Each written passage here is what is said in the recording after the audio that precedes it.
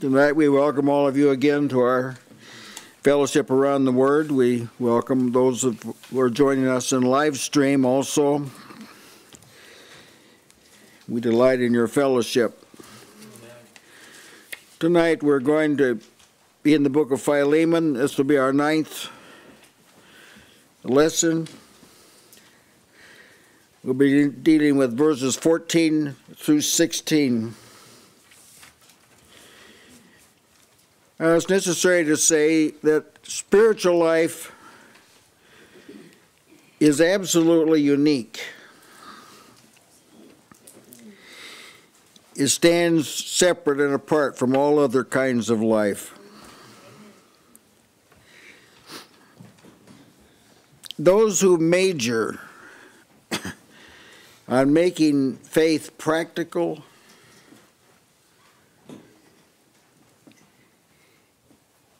have failed to extend beyond the area of transgression. This is a particular mark of our times. People are very interested in making faith practical and telling people how to be practical, and if I may speak a bit vulgarly here, that's a big waste of time. If people do not know how to apply their faith to life, you can't tell them. Yeah, that's right.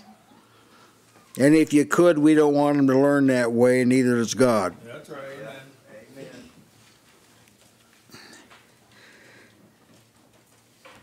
Because of the nature and content of Christian teaching in our day, there's a lot of confusion among professing Christians about what's allowable and what's not. A tremendous amount of confusion here, and disagreement as well. What's practical and what's impractical. Church members are generally very ignorant in this area. They really don't know how to think in a godly manner.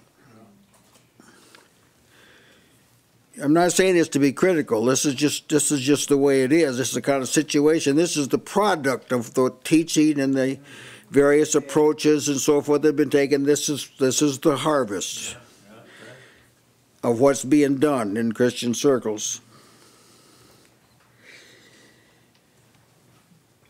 This has led to at least two extremes. This indecision and lack of discernment and not knowing how to apply your faith and what to do and when to do it and how to do it. It's led to at least two extremes. One is being unnecessarily crude. People that don't know how to use faith tend to be crude. And generally they're unwise. They say stupid things and they just... What is that? That's the inability to apply the faith. It's like having a hammer and not knowing what to do with it. It's like giving a set of electric tools to one of our little children and they wouldn't have the faintest idea what to do with them. They'd probably hurt themselves. That's what's being done in Christian circles. People are trying to use truth. They don't have any idea how to use it. Not at all. You think of the word Jesus said one time. He said, "Be wise as serpents and harmless as doves." Now, who but God could put those two things together? That's right. These aren't opposites. They go together. There are two traits you got to have at the same time. Yeah. Wise as serpents, gentle as doves. Yeah. Now, I say this because we're going to see some of this in this text that we have here tonight. The objective of every child of God is to be pure and tender and available and know to be taught how to act by God, how to respond to various circumstances. Now here we have Paul responding to a circumstance. The circumstance is he's converted a runaway slave And he's going to send him home to a master that's a fellow Christian. Just how do you address a situation like this? See? So he's showing us how you do this. Verses 14 through 16. He just finished telling him that he could have commanded him to do what he's going to say, but he chose not to do this. And he could have kept Onesimus with him, because Onesimus was actually helping Paul, ministering to him. He could have kept him there, but he's sending him back, and I was telling him, he's elaborating on why he's sending him back. But without thy mind would I do nothing, that thy benefit should not be as it were of necessity, but willingly. For perhaps he therefore departed for a season, that thou shouldest receive him forever. Not now as a servant, but above a servant, a brother, beloved, especially to me, but how much more unto thee, both in the flesh, and in the Lord. Amen. That's a good thread of reasoning. Without thy mind, some versions say without your consent. Another says without your approval or your counsel, or unless you agree, or without asking you first. I'm not doing this without asking you first, or I'm not doing this behind your back, or without first consulting you and getting your consent. Yeah, this is an apostle saying this, who has received authority. But he's not going to proceed without Philemon agreeing to it. Interesting, isn't it? Yes.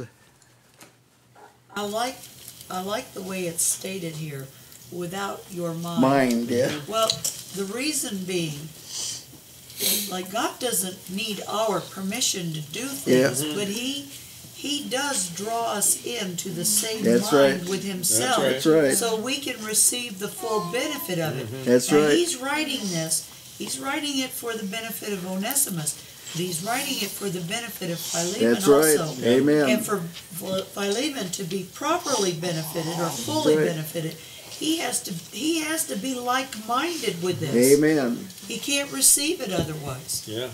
I'm sure that Paul sensed that Philemon would be in agreement with this, but he didn't assume this.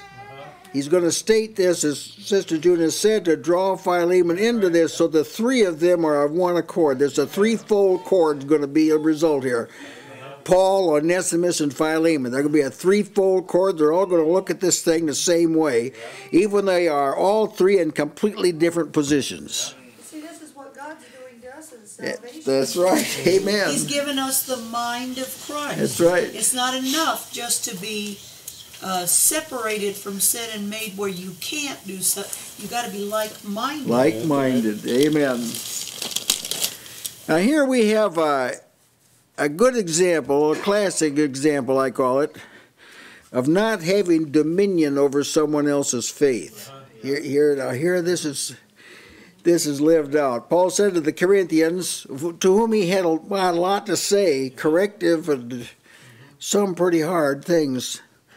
He said, not for that we have dominion over your faith, but are helpers of your joy, for by faith you stand. Now, something that is by the means by which something is the means by which a person stands or remains firm, whatever that is that makes a person that way, can't be controlled or managed by someone else. Now, this is important. This is very vital to know. This destroys a significant percentage of Christian activity. You'd be surprised how many people are trying to control Christians and manage Christians. There are whole ministries that this is what they do. This is the totality of what they do, telling people what to do. No person who's in Christ, their activities cannot be controlled or managed by someone else, whether personally or through some plan someone else concocted. Amen. This cannot be used to manage a person's life. That's having dominion over faith, see? That's what that is. Paul just called it what it really is, having dominion over faith. The reason for this is apparent. Now, it ought to be apparent. Only God can actually make a person stand or be stable or be consistent. Or only God can do that. And he only does it through someone's faith, which comes by hearing, not by managing. And hearing, the gospel is the vehicle through which hearing and faith come. In our day, men have formalized having dominion over people's faith. They formalized it. They do it through their plans and their regimens. The secret to standing, therefore, becomes their concocted means. And they as much as tell you this. This will help you to be stable. This will help you to resist. This is the means. These are all lies. Amen. These are deceptions from the wicked one. This is not true. This is not true. Nobody can tell you how to live for Christ. Amen. Good. We know it's not true, because we've seen people over and over again go through this and then they fall and then they fall. Right. And there's no stability apart from Christ. See, what happens is these plans, they cut God out of the picture. They say they're based on Scripture. Well, boy, hear me out here. Something that's created by men cannot be based on Scripture. That's right. You can't take a human concept and found it on Scripture. It's impossible. I mean, a valid concept and found it on Scripture. Why? Why not? Because there's an intent for Scripture. That's right. It's stated that the Word of God is profitable. And it's for doctrine, for reproof, for correction, for instruction in righteousness, not for plans and procedures, that the man of God may be perfect, thoroughly furnished unto all good works or every good works. In other words, the Scripture itself is the source, Amen. That's right. not the building blocks for some other source. Amen. Why it's so important to know. Go ahead. When you said a valid concept, Well, an idea, a noble goal, in other words. in other words, an earthly It was conducted by earth, but it sounds like something should be done, like this will help you quit, do this. And that's what I meant by it. It's something that needs to be done, Okay. but men are telling you how to do it. And usually they say it's founded on Scripture, and yet they give you very little Scripture. Oh, yeah. I mean, it's just like, well, you know, we know that God wants all of us to love one another. So, and then they build some structure, but they don't really take you to Christ. Yeah, see, the Scripture, the effectiveness of the Scripture is owing to the Holy Spirit who works for God and Jesus. Amen. That's right. So you can't use Scripture to develop some kind of a plan that makes life more meaningful and effective. You can't do that. But it's being done all the time. The bookstores are filled with material that does this. Paul doesn't do this. He's not going to tell Philemon how to do this. He's just going to tell him what needs to be done. He's relying that Philemon's heart will be, his mind will be in sync. If you can ever get people to the point where they want to do God's will, they'll start doing it. Why? Because God immediately is brought into the picture. If any man, this is John 7:17, if any man wills to do his will, he shall know of the doctrine. Yes. This is why God is not working in the modern church. That's right. Because they've raised up, they've lifted up these plans and these philosophies and things, and it's taken the place of God. exactly They're the right. authority, and now they want to bring God in underneath this and preach Jesus and all this, and God ain't going to have that. No, it's not. right. People are wasting their time, absolutely wasting their time right. if they think they're going to work in this and bring about change. It's For not crying out loud. possible that God could bless this. That's right. Because it obviates him and circumvents what he's doing. So it would not be wise to, why I say this is, as a man thinks in his heart, so is he. So if his thinking is guided by men, he's a servant of men. It doesn't make any difference what he says or what he claims. If his life for Christ is guided by what men have said, he is a servant of men, not of God. Amen. Yes. If there was a sudden revival of believing that you are complete in Christ, Oh. then all of these attempts or all of the programs would become defunct. Nobody would buy them. That's right. Because all of them are constructed on a basic premise that the gospel needs some sort of supplement. Yes. That's right. That the That's Word right. of God is not, that it's lacking something, and here's what you need. See, and the people who teach this, regardless of their claims now, are attempting to have dominion over people's faith. And I hate to say this, but it does kind of most of the time narrow down to financial gain. It's amazing how consistent this is. These people all sell their product. That's right, that's right.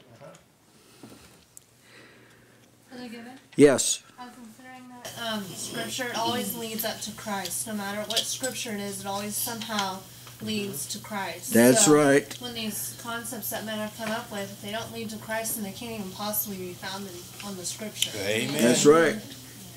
Now see, if to tie in with this text here, if it was proper to do this, then Paul would have done it in this case here. This would have been an excellent example of someone that needed to be told how to do it, because it was such an unusual kind of a circumstance. But see, he stands back from this. He does not have dominion over his faith. I want you to see this. There's a difference in having dominion over faith, and I want you to see this. I want your mind to join in with what's happening here. Yes. One of the marked signs of the new covenant was that they were all taught of God. Yes. Amen. Yeah. Yes. So in appealing to Philemon's mind, Paul knows, of course, as a man thinketh in his heart, so is he.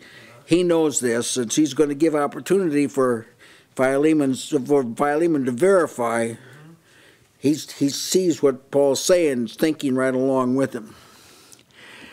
As I would, without your mind, I would do nothing. I won't proceed any further till you're part of this.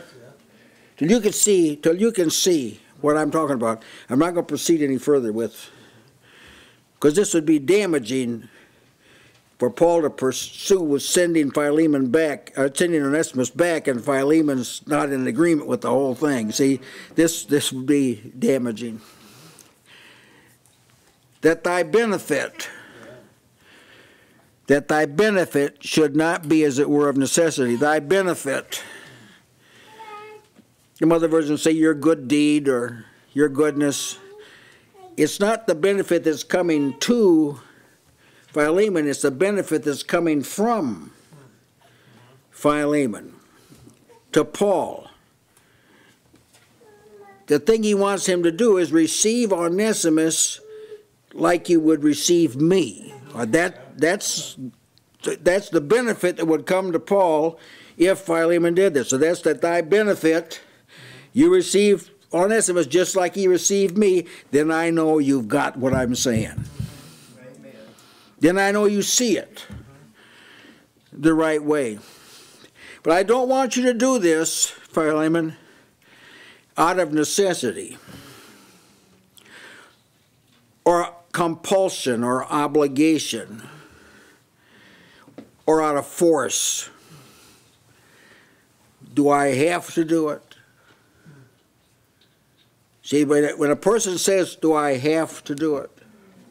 Is this really something that has to be done? They're off on the wrong foot already. Right. They're already thinking incorrectly. Amen. The question should be, is this what God wants me to do? Then I will do it. Amen. Is this something that's right? Then I will do it. Amen. See, that's my mind. That's the benefit. And that benefits the person who's communicating this. It comes back one accord. We're one accord on this. And that's a benefit. He's going to do what Paul said without being forced, even though Paul already told him I could command it. I could command this. But that's not how I'm not going to choose that route, because that would have to be having dominion over your faith. There are things you should do. That is true. It's not that it's wrong to do things because you should do them, but there's a better and a more excellent way. And it's do them because you want to do them, because you see the benefit of them. That's the best. That's what Paul's saying to the Corinthians when he was telling them about their disorder and speaking in tongues and all this. He said a more excellent way. Seek the best gifts. Seek the best gifts. He said, but I want to show you a more excellent way even than that. Yes? The one who feels as if they're forced to do something cannot adequately fulfill the demand. Mm-hmm. Only the one who is of the same mind can effectually fulfill what is expected, because they see the whole picture. Yeah. Mm-hmm. Maybe, yes, Judah, go ahead. There's so many quote-unquote secrets to living a godly life today that it makes you wonder if there's more than one accord in the professed church. Yeah. The body is all like-minded. When we are baptized into Christ, then we get his mind, and we all think alike, and we're all working toward one common goal. Yeah. There's only one, there's not more than one, and we're all moving in that direction. Yeah. Amen. Now, the exceptions to this would be if you're dealing with children or immature people. Now that's a little different. When Paul wrote to Corinth about the fornicator, he didn't say, "Now we're not going to proceed any further until we're all in agreement on this." That was that kind of thing. Couldn't be done that way. So but then you're dealing with people who themselves are very immature. So a person's got to be able to discern this. That's right. That there's times when a person's grown up into Christ, you appeal to their heart and to their mind, not to their obligation. When Sister Barb used the term forced, if you're forced, now there's a difference between being led and being forced. Amen. I mean, there are times whenever someone who God has placed in the midst of brethren for their good and for their protection, there may be times when they have to say, now this is what we're doing. Mm-hmm. That's but right. that doesn't imply necessarily that the people who do it are being forced. That's right. Mm-hmm. It's just they didn't see what to do. They needed somebody to say what it was. But they're being led even under in that circumstance. But if the occasion is that you're forced, see, that shows that you're at enmity with the truth there. That you're being compelled to do something you do not see, you do not want to do, you do not agree with. That it's completely external to you. Amen. As far as you entering into it. So there's no benefit in it. Now, the other thing is, see how that God is being glorified in this. Wisdom is justified of her children. That's right. Now you have the wisdom of God operating in Paul, and then you're going to see the wisdom of God operating in Philemon. Amen. So that God is going to be seen in a more unified way here, as brother works with brother, works with brother, Amen. so to speak. It really enlarges as you back up and see it from a wider view. Now, thinking of force or obligation, this is Old Covenant. This is how the Old Covenant operated. Do this or die. Right? That was it. Because the people didn't agree. They were not of one accord with God. So that's the soul that sinneth, it shall die. They did this, stone them. That was the law. This is how the law operated. Forced because the people were contrary to God. Philemon's not contrary to God. He's in Christ. Now the approach is completely different. But what if a preacher preaches to believers as though they were rebellious? You know how we all are. God says do it and we just don't want to do it. See, what they've inflicted damage. Unless the people are strong, they'll say, well, maybe I don't. It'll introduce doubt to young people in Christ. So yes, the law is for the lawless, and for the disobedient, and for the gainsayers. That's who it's for. Yes. The law restrained the flesh. That's right. Confined it, but grace mortifies it. That's right. Yeah. And you can't mortify someone else's flesh. And That's that's what right. you talk about. The Lord is calling us into this. Amen. Amen. Amen. So, not of necessity. I'm not talking to you as though you're against this, saying this has got to be done whether you see it or not, but willingly. Something's done willingly is done voluntarily. It's something that's driven by insight. Person sees it, does it. See, that's obedience. You see it. Here's water. Amen. Here's water. What hinders me to be baptized? That's willingly, see. You see a right exercise here also of the things that God is, I mean, it was Philemon's bailiwick, what he would do with his slave. Paul said that he had a right, he had a claim on Philemon. That's right. That he could have said, this, you ought to do this, and you do it because I said. So he could have said that.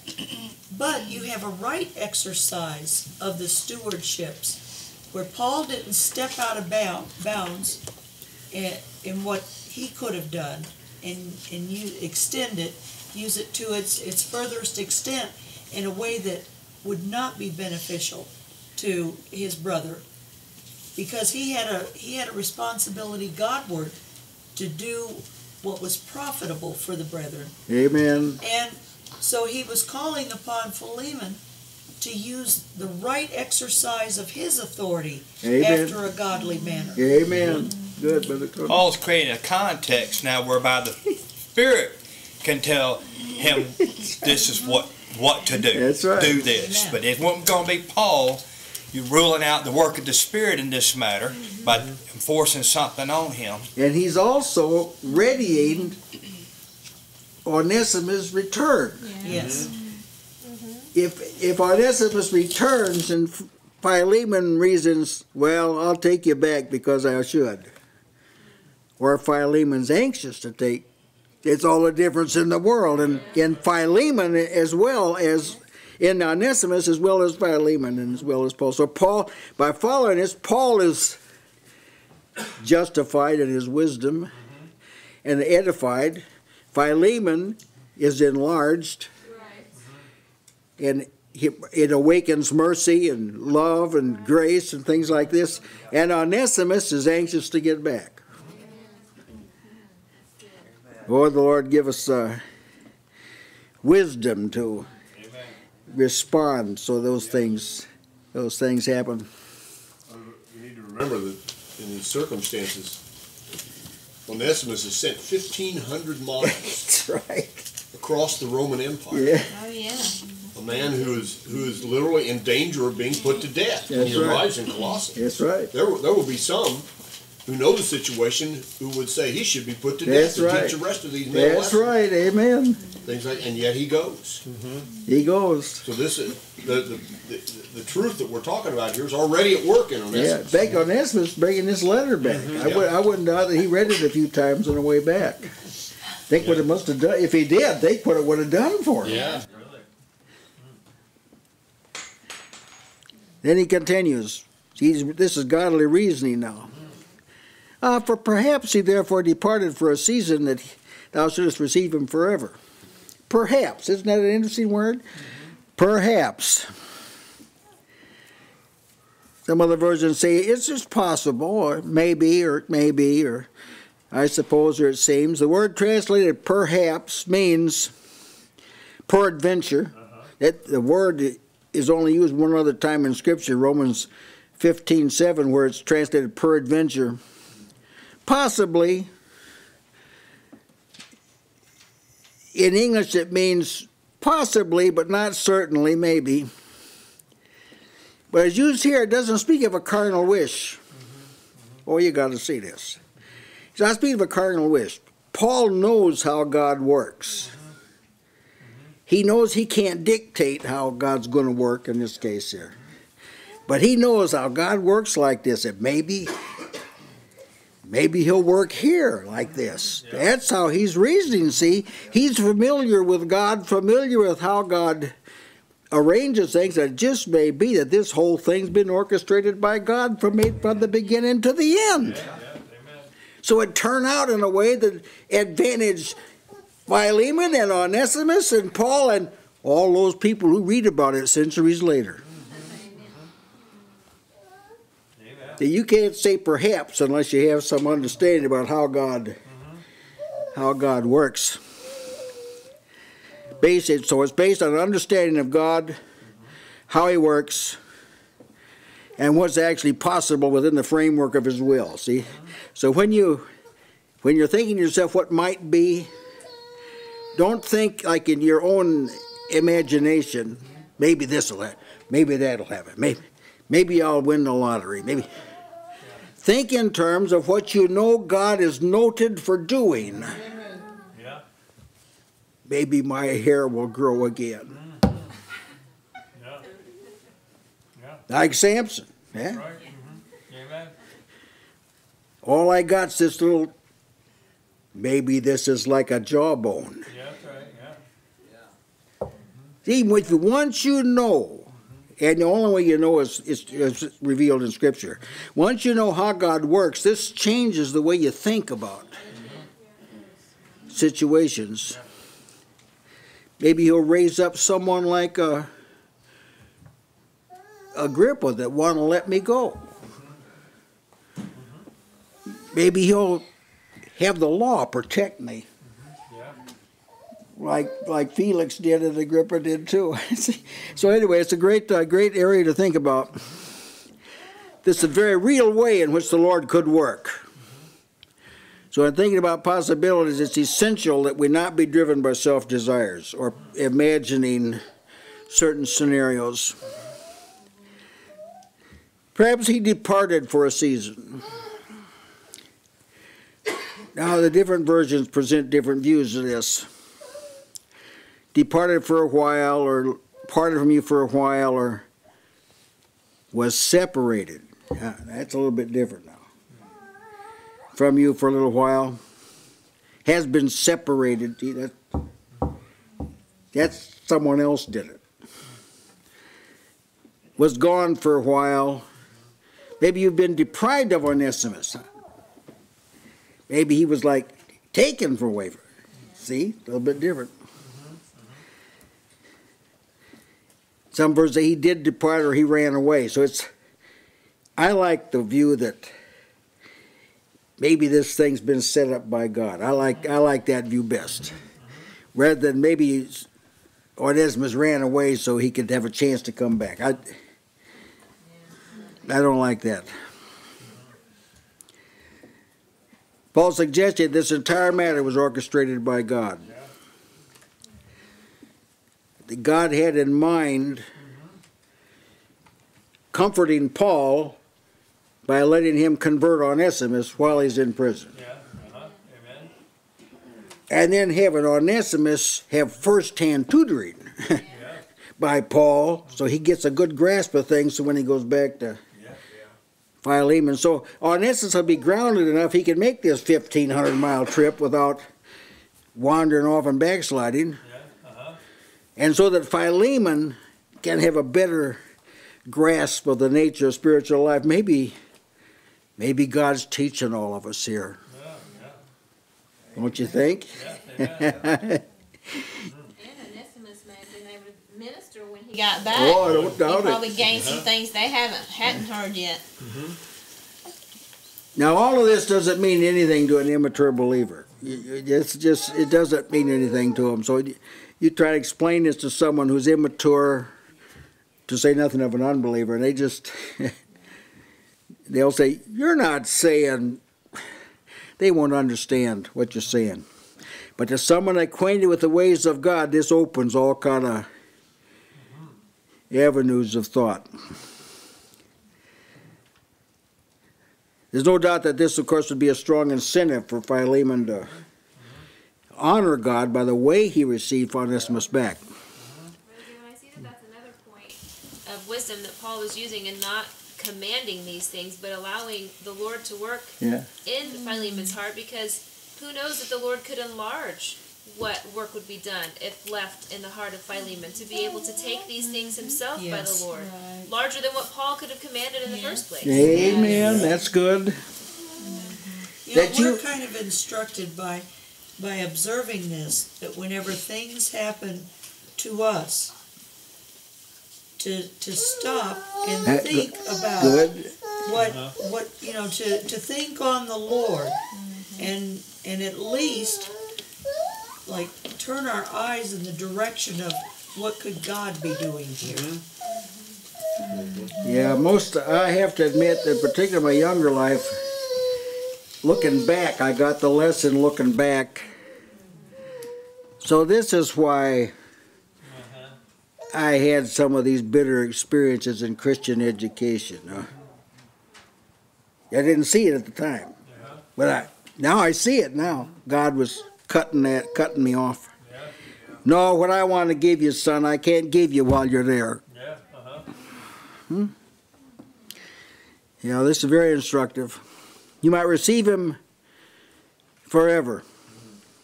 Some versions say have him back. I don't like that back. I'll explain why. Have him forever might get him back permanently. The word receive, it's interesting what that word actually means, is to have wholly or in full. In other words, when Onesimus comes back, you're going to be getting more of Onesimus than you had before. So some of you, your children, have just been baptized into Christ. And when they came home, you had more of them than you had before. Oh, that's blessed to think about. See, to say received him back, that would be like you receive him back in that same capacity he was in before. Well, he probably wasn't going to be a servant when he came back like he was before, but it was a different kind of servant under different conditions entirely. Philemon was to receive Onesimus in a sense he'd never realized before. This was not the same Onesimus that departed. Everything had become new. Old things were passed away. Now Onesimus, along with Philemon, had been joined together with the General Assembly and Church of the Firstborn, innumerable company of angels, General Assembly and Church of the Firstborn, which are written in heaven, God the judge of all, spirits just made perfect, Jesus immediately, all those are eternal. Those are eternal relationships. And when you come into Christ, you're in an eternal relationship. So someone says, does that mean you never be lost? That you've missed the whole point. Yeah, that's right. Because you come into this by faith. So your connection with this society is only as sure as your faith is. If you lose faith, you lost the connection. Right. It's just like we got plugs. You can plug into power here. But if you're not plugged in, you don't get the power. Right. You can't talk the power out of the plug. You got faith plugs you in. So this is how we are to receive one another. We're with one another for eternity. Yes. So we just will start building, Amen. productive associations with one another. The only thing can interrupt this fellowship is for a person willingly to make the world his primary residence. And that interrupts this fellowship. So receive him back forever. Maybe that's why he left, so you could receive him back forever. And I can tell you that he would have enjoyed the service of Onesimus a lot more now than before. You receive him, but he says, not now as a servant. Does that mean he wasn't going to resume being a servant? No, that doesn't mean that. It means Philemon was not going to receive him as a servant. Technically speaking, he probably would still be Philemon's servant. Then fulfilling the word that Paul has said about servants, what they would do. He'd be fulfilling it. But this emphasizes this line of demarcation we've talked about. The spiritual line of demarcation that separates the past from the present. This is how Onesimus was. This is how he is. This is how he served you. This is how he's going to serve you now. Different. Completely different. This line separates what we were from what we are. Separates where we've been from where we're going. Separates the reconciled from the condemned, the justified from enemies. Reconciled from those who are joint heirs with Christ. This is not a theoretical line between hypothetical states. This is a very real line. Yeah, that's right. Onesimus is not the same. Yes. Good. Yeah, the law kind of foreshadowed this. Remember, there was a different standard between a Gentile bondservant and one that was one of the brethren, Amen. The Hebrews, that they had a greater obligation to their Hebrew servants than to the Gentiles. Like, you could own a Gentile forever, but there came a time when the brother had to be set free. That's They were right. just, there was, and not just turned out. You had to, male or female, you had to give them of your cattle and of your goods and stuff so that they had something whenever they left your service. Especially. So whenever I'm sure that this is at least somewhere in the thought processes of Paul. Amen. Because God didn't erase the law. He amplified it, and he showed the sense of what the law was trying to teach us here. And that is, whenever Onesimus comes back now, it's not like he's coming back like a Gentile. He's coming back like a brother. Amen. And so, yeah, he's still coming back. Yeah, he's still a slave or a bondservant, whatever he was. But he's a brother bondservant, Amen. not a heathen bondservant. Amen. Yeah, there is neither bond nor free. That's right, in Christ. Now, he doesn't say he's not a servant. He says he's above a servant. Yeah. More than a slave. Better than a slave. Much better than a slave. This is a superior category of people. What he is in Christ is over and above what he is in the in the world or in the flesh. Yeah, it's his primary identity. Primary identity. Now let's just reason on this for a little bit.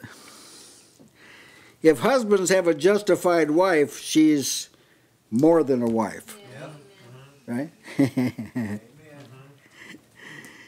And if a saved husband is above, if a husband's born again, then he's a much more and above a husband. Born again children are above and more than children. Offspring that are in Christ are above and more than brothers and sisters in the flesh. If you're an employer and your employee is a believer, your employee is more than an employee. And for the employee, your employer is more than an employer.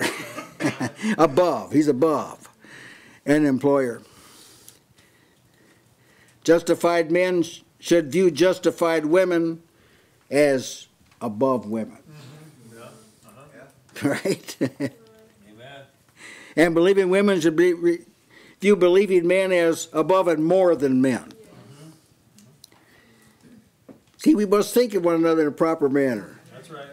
Yes, Sister June is my wife, but she's above a wife. See, that what you are in Christ trumps. It doesn't eliminate, it trumps. Amen. That's right. And he's a brother beloved, especially to me. Yeah, and I'm an apostle. I'm the only apostle the Gentiles got. I'm the only apostle that God explained his mystery to. Yeah, that's right. That's what kind of apostle I am. And Onesimus is especially. Oh. Especially a brother beloved to me.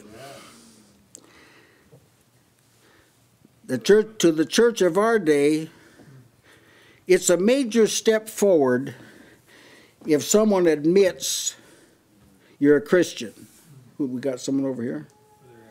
Just there, Brother Aaron. What the carnal relationships that you mentioned, natural relationships, maybe I should say, of family, Paul could have said a lot more about that because there's a lot of liability there. And we have that in our assembly. There's a lot of us are related naturally. But that doesn't see, that has to be handled by faith. Amen.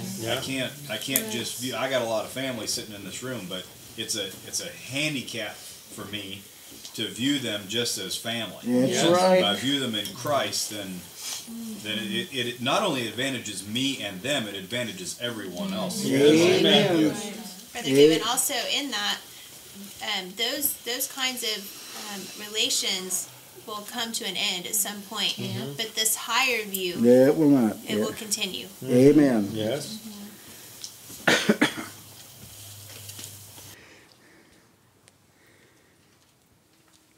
As I was saying, in the Christian world in which we live, if some people come to the point where they admit the other person is a Christian, that is like a major step forward. To admit they're like brethren. This is a major. But here's what Paul said, beloved brother. Oh, that's a step higher. That's a step higher. It's one thing to say, all right, I'm willing to admit you're saved. It's one thing to say that. It's another thing to say, oh, I love you, brother. Onesimus was a beloved. Brother beloved. There's a marvelous bonding that takes place when you come into Christ. And the bond of perfectness is charity. Scriptures say, Colossians 3:14, that's a cement that puts us together as charity. Obedience doesn't weld us together. As necessary as obedience is, obedience doesn't weld us together. It's love that welds us. Welds us together. Jesus said there was there was a clear indication by which his disciples could be recognized. He doesn't say they've all been baptized. I'm sorry, it's not what he said.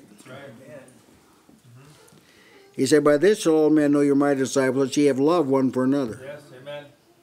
One to another. Yeah. I think there's one to another. That's right. Yeah, we have love one to another. I like that rather for one another. For one to another, like it extends. That's right. My love extends. Which means there's visible means of detecting this. Yeah. That's how people know we're bonded. That's right. I'm bonded with Onesimus. I'm sending him back there, but there's a sense in which he's still here. Yeah. Amen. In my heart. So you receive him, you're receiving me. Yeah. Now we got this. And I already know, Philemon, what you think about me, and now I've told you what I think about you, and I'm telling you how we both think about Onesimus now that he's in Christ. Much more now. He's a beloved brother to me, but much more to you.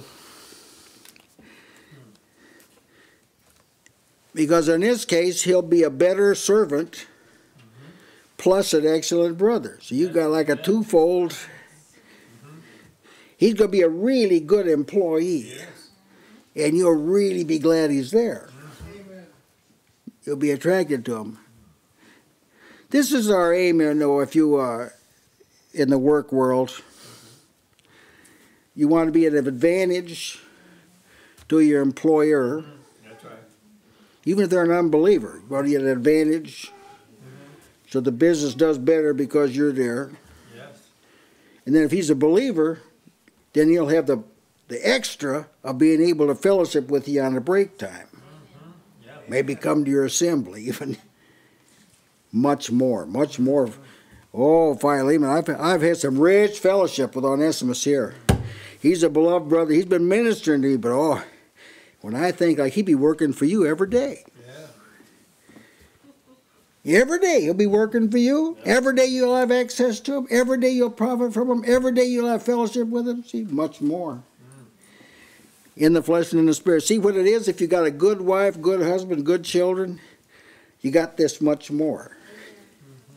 Amen. See, some people don't have either one. They don't have, their mate isn't good either way you look at it. They got a raw deal, so to speak. But if your wife is a good wife, your husband's a good husband, you've got a twofold benefit. That's right. Yeah. Amen. And you thank God for it. Amen. Because just as surely as God orchestrated this, God orchestrated that. Amen. That's right. He directed you into this profitable relationship. And sometimes you're married after a while, you say, well, we're really well suited for each other. You know? Brother Gene's mentioned this. Well, we couldn't fit us better. We couldn't find two fit together any better than we do. Well, how'd that happen? Perhaps. That's one of those perhaps. The Lord orchestrated the thing. Yeah, Sister June and I, we got married. We got acquainted on our honeymoon. We didn't know each other. Just our names, that's about it. We were astounded how much alike we were. Perhaps. Huh? You can see it. You work out your own situation, and you'll find it be quite edifying that God's been more involved with you than you may think. Amen. Well, the soundness of Paul's reasoning, I was much blessed by it. It's refreshing to see how sound and solid his reasoning was. That if you could just see what he's saying, boy, you have seen a lot. Amen. And that was in this kind of relationship. He was just as detailed in his exposition of the gospel. So if you can see what he's saying, then you'll get the benefit that comes along with it. All right, any of you have something you'd like to add? Yes, Sister June. I glory in the liberty that this gives us to put God preeminently in all of our thoughts as we observe and we move through these occasions of our existence here. But just to be able to think on God and have Him at the very source of all of our other reasoning. Yeah, amen. And to pull in what we know that He's revealed in the Scriptures, in trying to, if we have to make decisions, or we have to figure things out, instead of just trying to figure it out on the level of our earthly understanding, rather to put God in that scenario, so that we're alert to the things that He's already written to us about. For an example, like what He said, how to treat brethren, and how to treat your slaves and bondservants and stuff. See, He wrote things, but this puts you on the alert to pay attention to what has already been revealed. Amen. And then to look for God in it. Amen. And to also be alert to the leading of the Spirit in this, so that we're consistent in our responses and in our initiatives or whatever, so that we are representing God correctly, because we're behaving ourselves in Christ. Amen. So it just, this is not to say this is not sloppiness. This is being spiritually minded. Yeah. It's not being loose, it's being at liberty. Amen. Now, see, once you've assessed your life and you've seen some of these divine workings, it makes you anticipate what's coming next. You're actually more alert. And sometimes you will see the Lord moving this way, moving. You can actually perceive it happening because you have grasped this truth. Yes, Brother Jason. If you go out into the world, this world it's a cold, lonely place. Yes. There's worldly people talk about love and everything, but in reality, there's a lot of lonely, loveless people. That's right. Fighting with each other, hurting each other. This is the way the world is. Yeah. Yes. If you're out in the world at any length of time, you see this. See people hurt each other terribly. Even family members hurt each other terribly. Yeah. And we got something here in the gospel. See, that revolutionizes human relationships. Amen. It's one of the benefits of being in Christ is you get His people too. On the other hand, if you reject Christ, so you reject all the benefits, all these benefits. So people that refuse the gospel, or people who leave the church, leave the fellowship. See, they're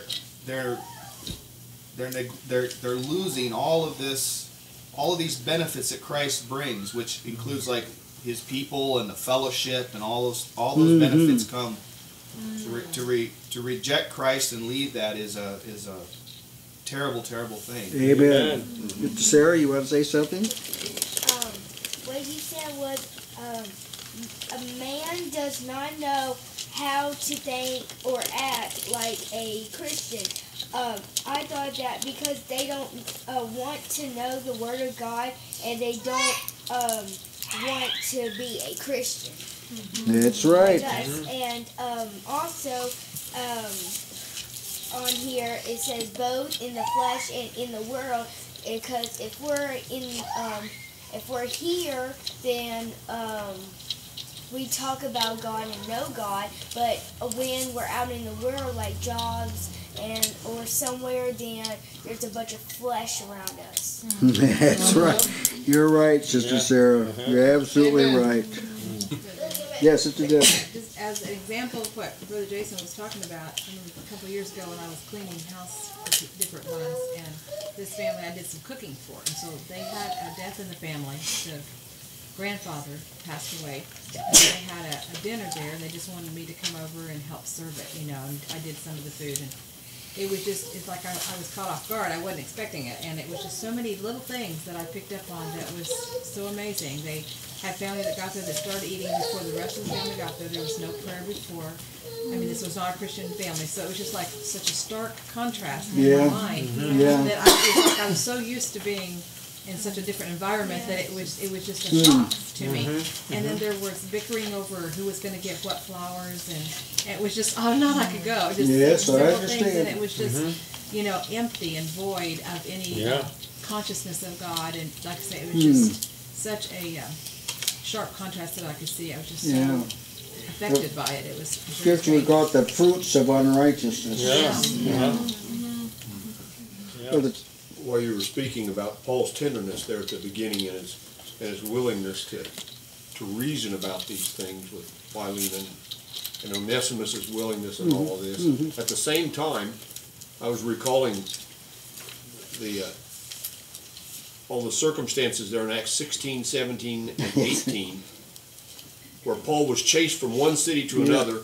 Timothy and Silas were there with him, and they would stay, and then he would send word back and direct them what to do, and then he would send Timothy back to Thessalonica with a letter, and then he'd go on to Athens with instructions for Timothy and Silas to come, and then they went down to Corinth, and Timothy and Silas showed up there later, and he would direct. He could direct people. Oh yes, he certainly could, and they cooperated with him. They followed his leadership and so forth and so on. But it's staggering when you think about the case of this slave. That's right. Amen. This slave and traveling that distance and this tenderness and Paul had never been to Colossae.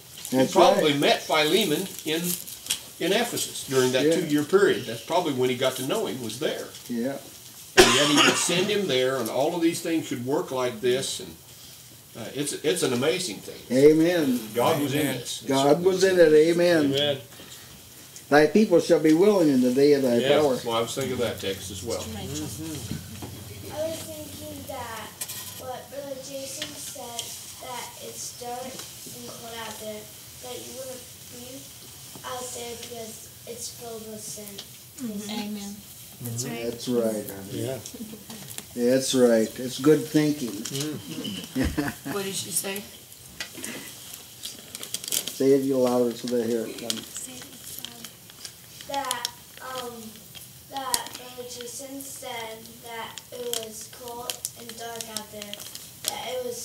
That you wouldn't want to be out there because it's filled with sinful things. It's cold out there. You wouldn't want to be out there. Yeah. In the world. Yes, Brother Ricky. Marvelous light that shines forth when you're looking to God and His testimonies in Scripture that helps direct you in life. That's that perhaps you were talking about. Yeah. And I found that God will orchestrate you to think in terms of things He's done in the past that will be best suited for That's how right. He's directing you in the That's present. right. Amen. And that's something I found great delight in. I don't seek God just so that He'll give me direction. I seek the Lord for the Lord Himself. And in the midst of that, He provides that kind of direction. Yes. And I'm thankful for the light. Amen. Sister Maddie? Because I had never actually made the connection before that Onesimus was the one carrying this letter. Yeah. That Philemon had not seen it prior to That's Onesimus' right. arrival.